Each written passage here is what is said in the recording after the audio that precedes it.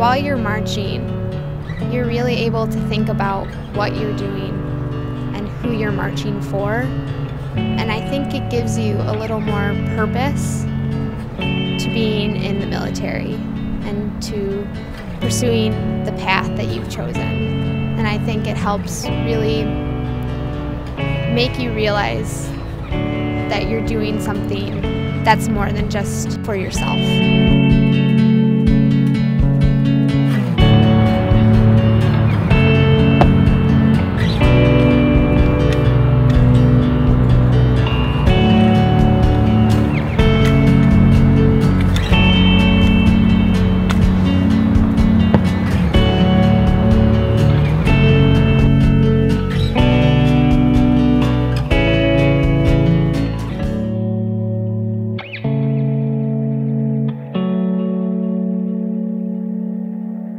It's a nice way for the cadets of our detachment to really think about what we're doing and why we're doing it.